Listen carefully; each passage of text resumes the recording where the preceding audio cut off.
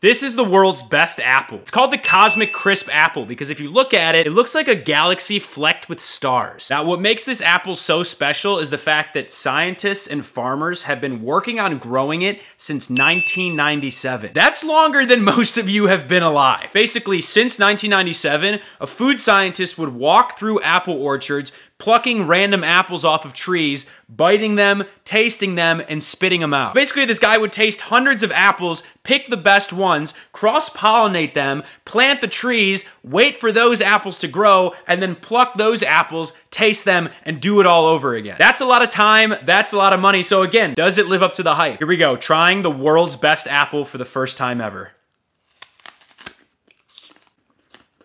That was a big bite. Wow. Basically, in my opinion, this feels like a Honeycrisp apple that just has a longer shelf life. Thanks for watching.